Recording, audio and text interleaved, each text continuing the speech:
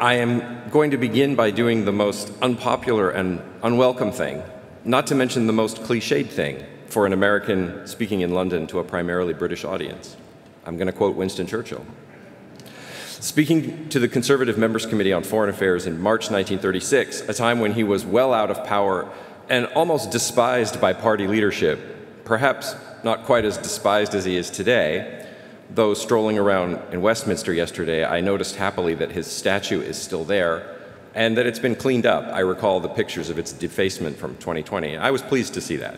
Anyway, Sir Winston said the following: "For 400 years, the foreign policy of England has been to oppose the strongest, most aggressive, most dominating power on the continent, and particularly to prevent the Low Countries falling into the hands of such a power.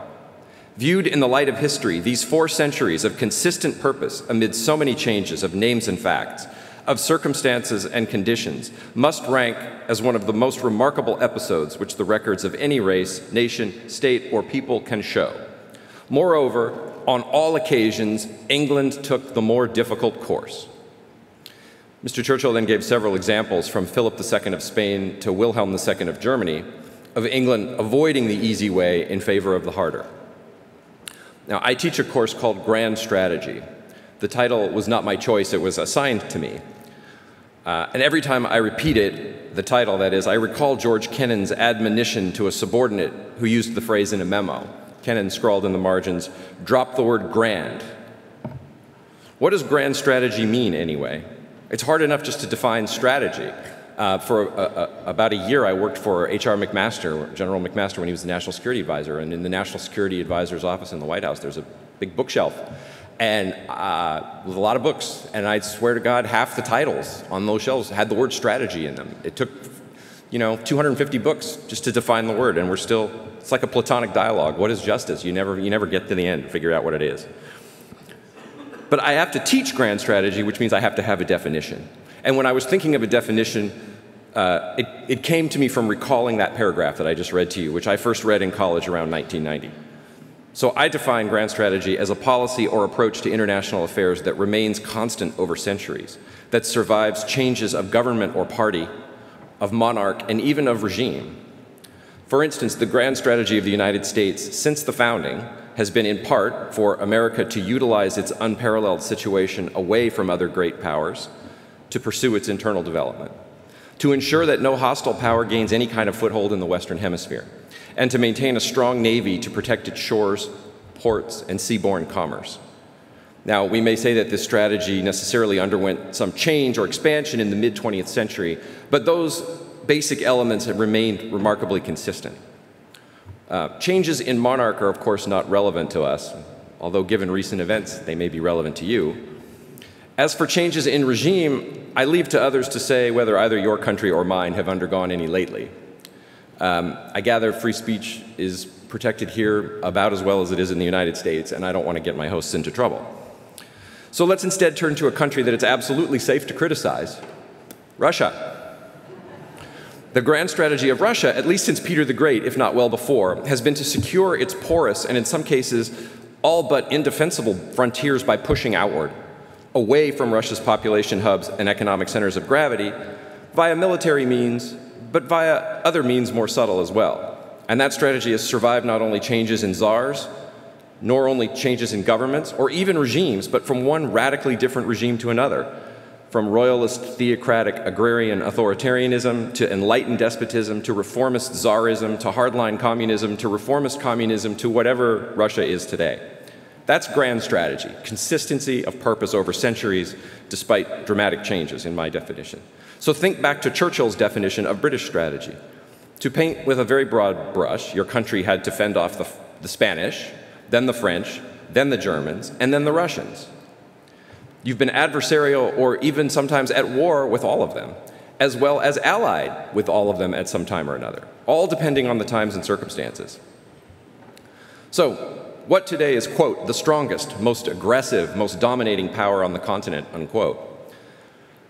Many people here, many people in my country, many people in my political party would like to believe that it's Russia. To express any doubt on this point is to risk being called a Putin stooge, as I believe I have been called more than once, or worse. But I just throw this out there.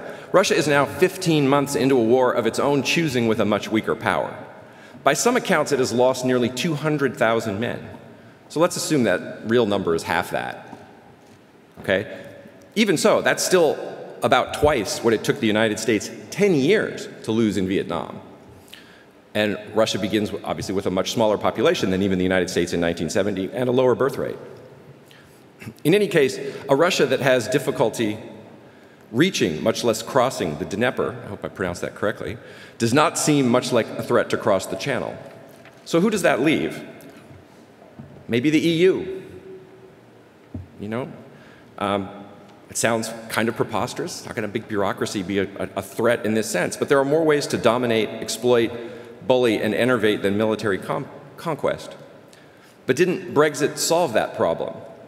I almost hesitate to talk about this because I'm a foreigner. Why do you care what I think about Brexit? I don't even care what I think about Brexit. I was actually annoyed and embarrassed at Barack Obama in whatever it was, the spring of 2016, when he came over here and said, "You'll all go to the back of the queue." And I thought, even if you think that's the right policy, you should butt out, right? It's just not for you to say. So I apologize for him on behalf of the United States for that. Now, in my opinion, Brexit was the right call. I would have voted for it had I been a British citizen and lived here. And I can't stress enough how much it buoyed us Trump supporters in 2016, especially many of us were somewhat lonely. We didn't know Trump was going to win.